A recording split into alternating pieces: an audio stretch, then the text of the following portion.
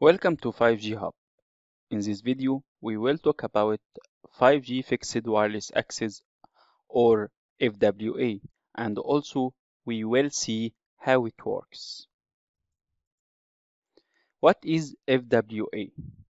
Fixed Wireless Access is an alternative to fiber and can help realize broadband for all.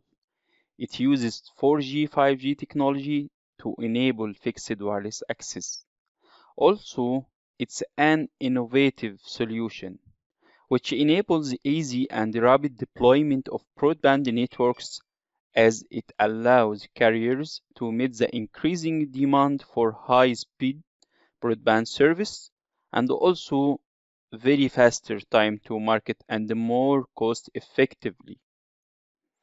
But how FWA cost-effective last mile solution? In general, there are two phases to any localized fiber deployment.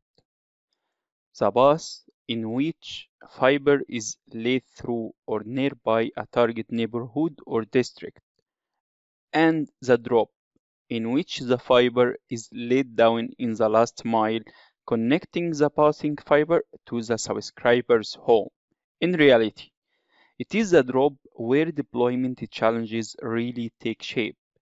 Construction permits, contracted labor, and trench digging need to be arranged on a per subscriber basis in order to physically deliver service at subscriber homes. And these costs can't be shared. This whole process can take days to weeks. However, for FWA or fixed wireless access, it takes only several minutes. How FWA works?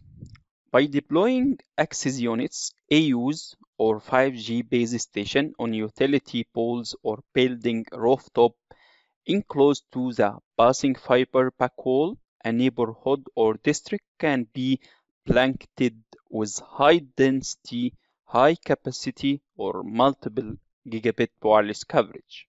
After activating a subscription, users simply place a 5G customer premises equipment or CPE in a window near the AU or access unit, and they are online instantly.